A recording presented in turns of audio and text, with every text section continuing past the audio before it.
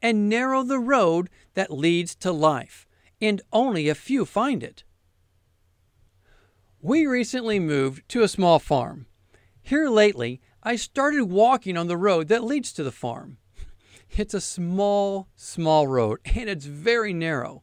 In fact, it's only wide enough for really one vehicle to go through. As I was walking on the road here lately, I was wondering just how narrow is the narrow path that leads to life? How narrow is the gate that we are to enter through? How do we know if we're even on the narrow path that leads to life? I mean, everyone who calls themselves a believer thinks they're on that narrow road. But is that the case?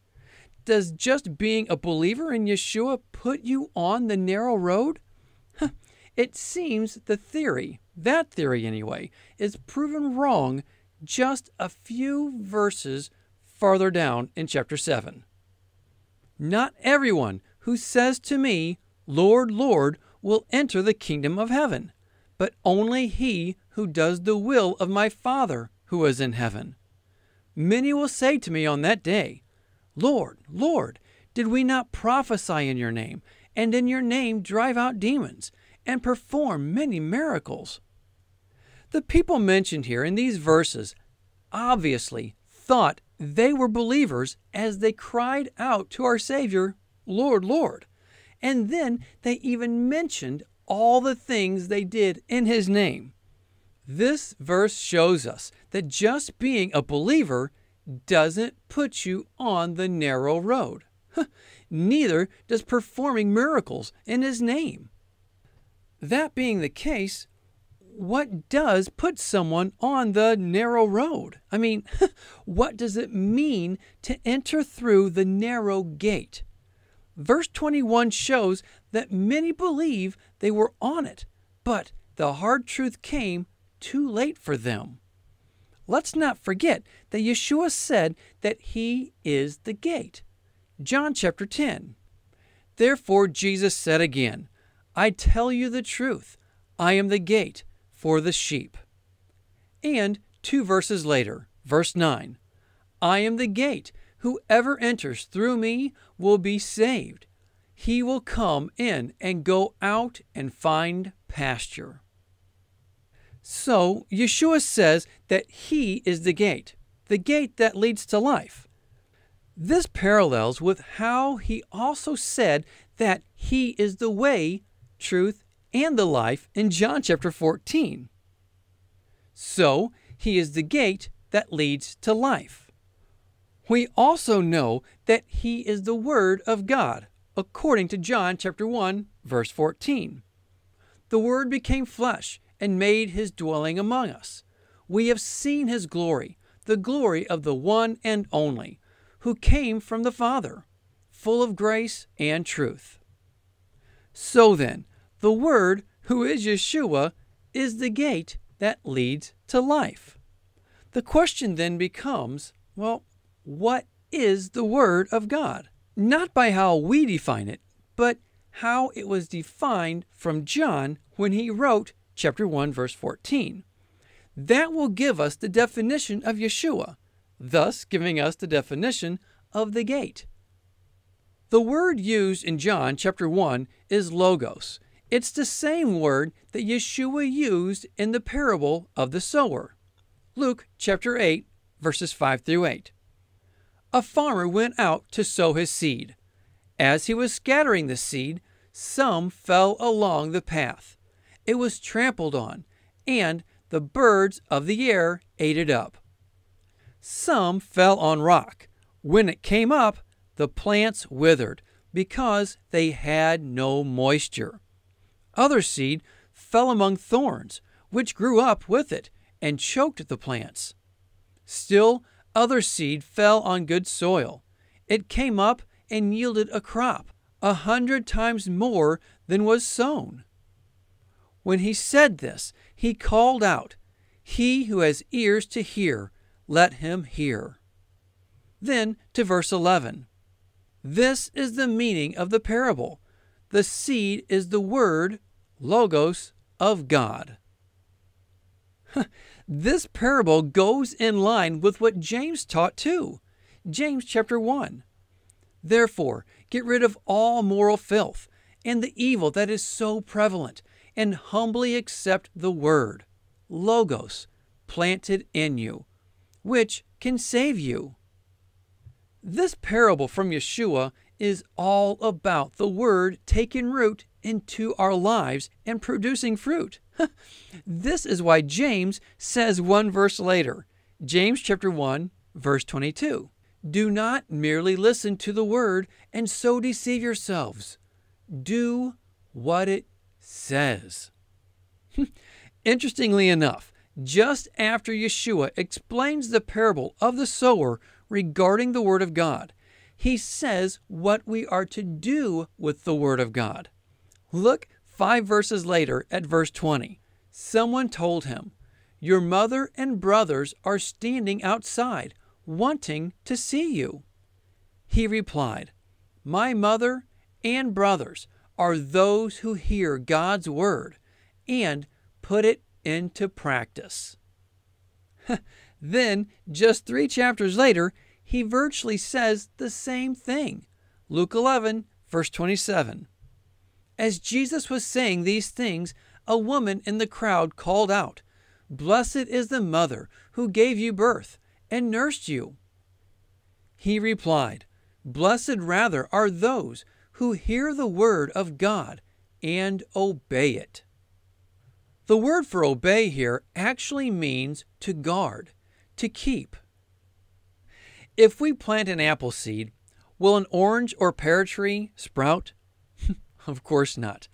Plant an apple, get an apple. When the word of God is planted in you, the word of God should come out of you. Many wish to debate the Greek word logos as to its meaning. They argue that it can't mean or even consist of the law of God. However, how can the word that Yeshua tells us to practice and obey be referring to anything other than the law as given to us in the Old Testament? Look at what Yeshua equates the word of God to. Mark chapter 7. You have let go of the commands of God and are holding on to the traditions of men. And he said to them, you have a fine way of setting aside the commands of God in order to observe your own traditions. For Moses said, honor your father and your mother. Anyone who curses his father or mother must be put to death. But you say, if a man says to his father or mother, whatever help you might otherwise have received from me is Corban, that is, a gift devoted to God, then you no longer let him do anything for his father or mother.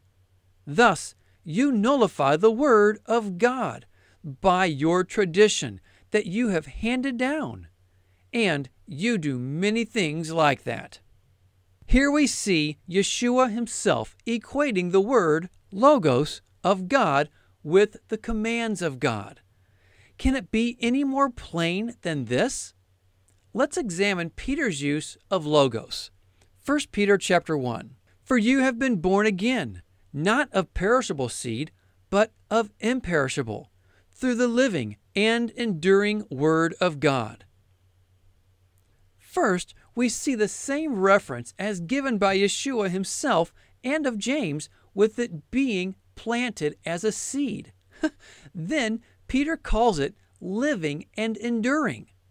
So then, what is the living and enduring Word of God?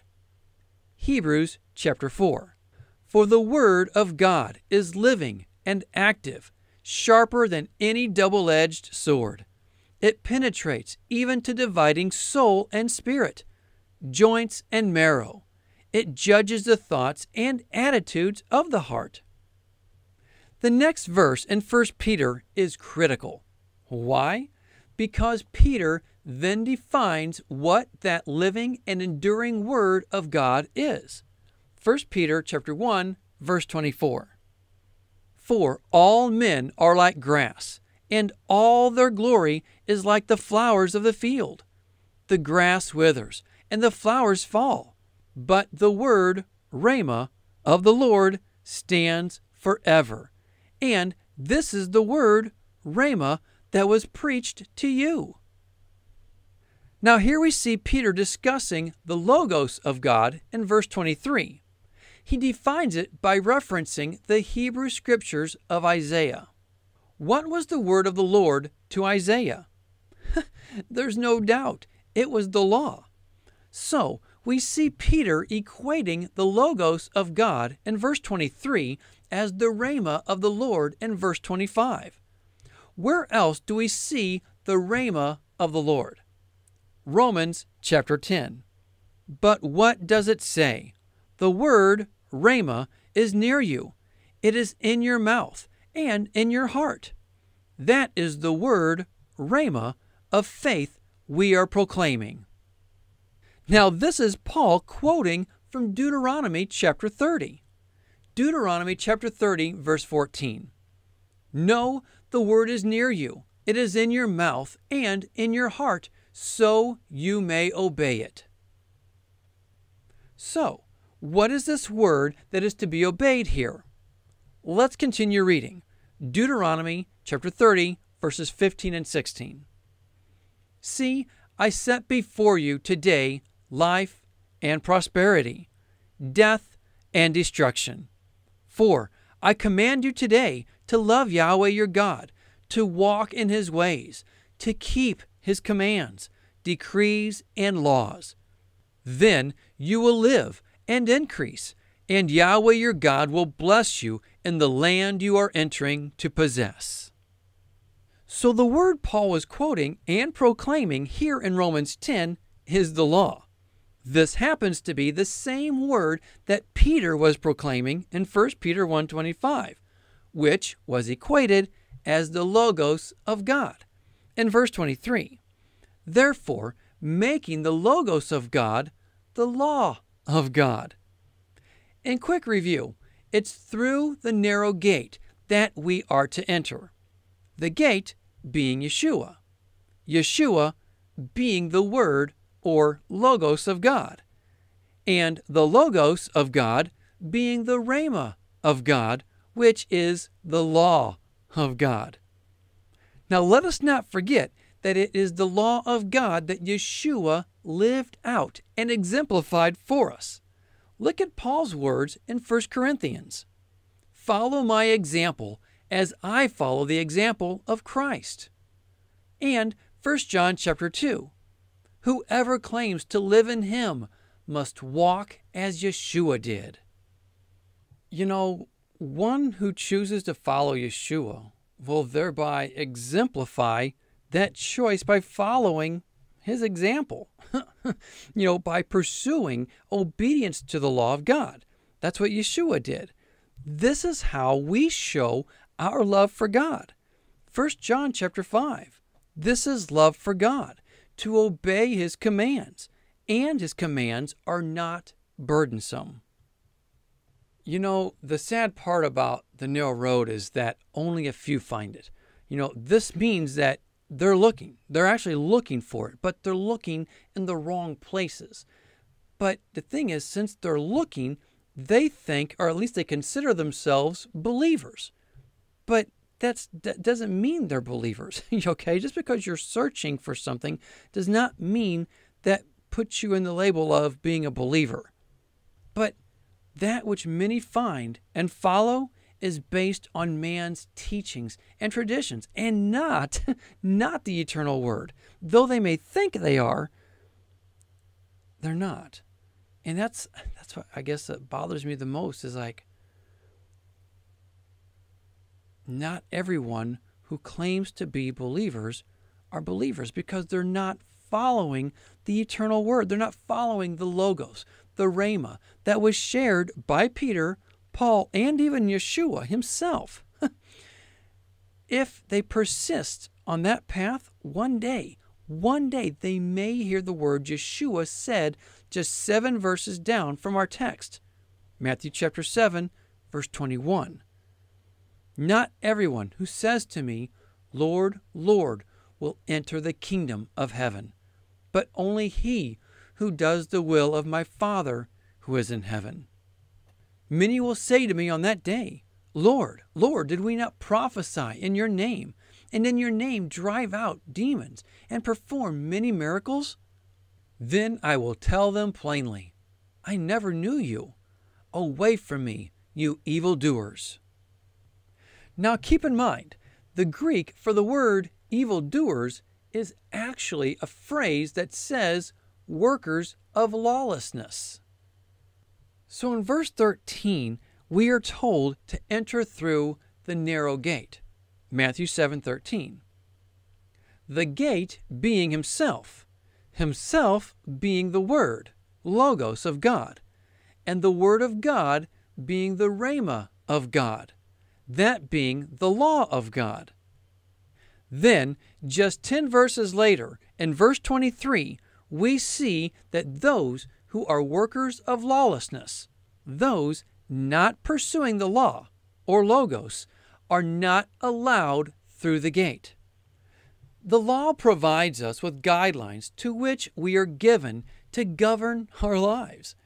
Guidelines which the Father has given out of His divine and eternal wisdom.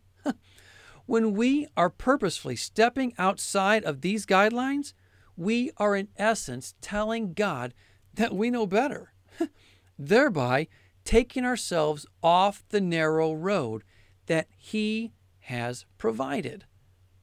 Walking the narrow road does not come without persecution.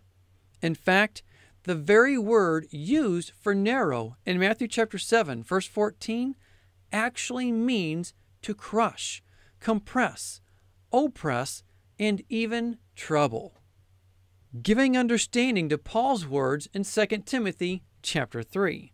In fact, everyone who wants to live a godly life in Christ Jesus will be persecuted. Where are you walking today? Are you on the right road to get you through the narrow gate? Think about it. Pray about it. But more than anything, be a doer of the word and not a hearer only. Until next time, shalom.